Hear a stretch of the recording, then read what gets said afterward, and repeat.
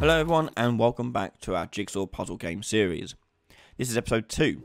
In episode 1 we worked on our material which we got here, puzzle M, and made it work with a coordinate based system and breaking it up into individual parts.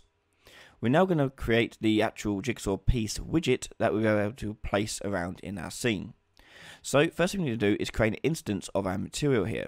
So right click on your material and go up to top and click create material instance and leave it like that. We're then going to go back to our root folder and make a new widget blueprint, and we call this one jigsaw piece.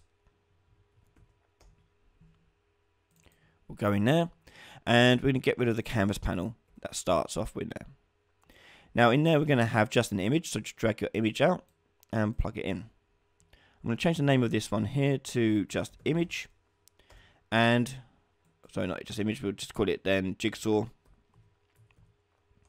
piece and then underscore image. And we're going to change the image size of this to 128 by 128. Now if we change the fill screen option here to desired, we can see the actual proportions of it as such. Hit compile, then go to the graph editor.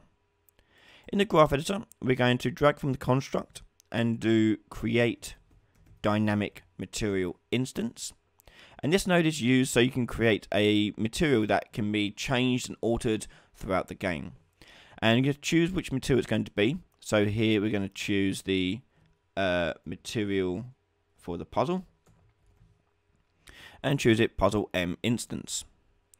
That return value coming out of there we're going to drag out and do promote to variable. Because we need to make changes to it and set variables on it, we're going to leave it like that. So we'll just promote that to a thing called jigsaw piece, and like so. Now we have to set up those various settings we have on it. The first thing we want to do is number of pieces. So in my variable list here, we're going to make a new variable for number of pieces, and that will be an integer. And we'll set a default value for that to be 16. I'm going to drag from this jigsaw piece set and do set scalar parameter value. Now the name of this will be the name that matches the material. So if I go into my material instance, you should see the names of it over here. Number of pieces 16. So on number of pieces spelled exactly the same as that.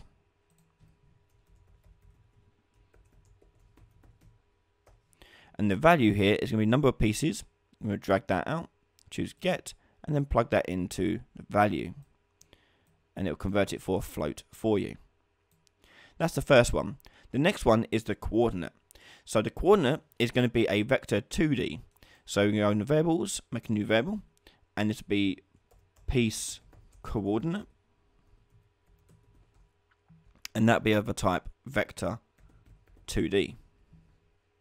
Because we're working in a 2D plane, I'm going to drag that out, choose get, and then I'm going to split that. Then I'm going to go and drag my jigsaw piece reference out again, choose get, and then set vector parameter value. Now this works exactly the same as this one. We're going to need to put in the name for this, and the name for this is puzzle coordinate. So let's put that name in there.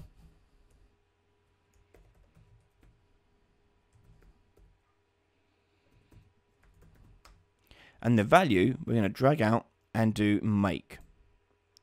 And you can see here we can drag in the R and G from X and Y here. So X into R, Y into G, and we'll leave B and A alone because we're not using them. And that'll do there. Hit compile and save. Now last thing we need to change on this is actually which image we're going to actually be using. So what we need to do is make that variable on the material and in here. So we're going to go into our material first of all. And we're going to go into the root material, the main one. And this texture sample we're going to replace with a texture sample parameter. So if you just right click here, you can search for that, texture, and you'll see parameter.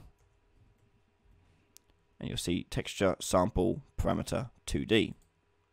And we're going to name this one jigsaw image. And I'm just going to replace that with this. The default value for this will be our number grid.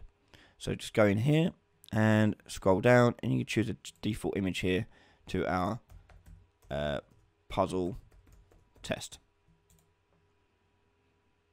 And hit apply. So now we've got that parameter in there. That means we have a parameter in our instance, which means we can have a change on that parameter here. So I'm going to drag my jigsaw piece out, get, and then set texture parameter value. Now the parameter value for this will be a variable on here. So choose a new variable, and this will be the jigsaw image. And that'll be the full image of the thing. In that case, it will be a type of texture 2D. Now drag that out and choose get and plug that into your value there. Hit compile and save. The last thing we need to do is apply this jigsaw piece image that we've been building onto our jigsaw piece image widget piece. So drag your jigsaw piece image widget out, and then we go in here and set brush from material. And the material I'm going to plug in there will be our jigsaw piece. So drag that out, choose get, and then plug that into your material node. And that is it. Hit compile and then save. If we go to the designer view, nothing will show here because this is set to construct. If you want to see it in the design view, drag out pre-construct and plug that in. Hit compile. And then we're going to go to our jigsaw image and change the default value to this to our puzzle test. Hit compile, go to designer view, and there you go, it's now updating for that.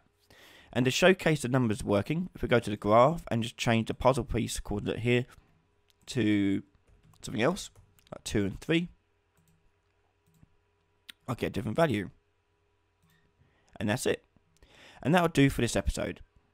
In the next episode, we'll start working on spawning these dynamically into our puzzle piece mode. If you want to watch that part right now, head over to patreon.com/Ryan Ailey. Thank you to all of my patrons and my supporters for their continued support. If you're watching this and you're yet to subscribe, please hit that subscribe button. It really does help me out a massive amount. Thank you again for watching, and I'll see you all next time. Bye everyone.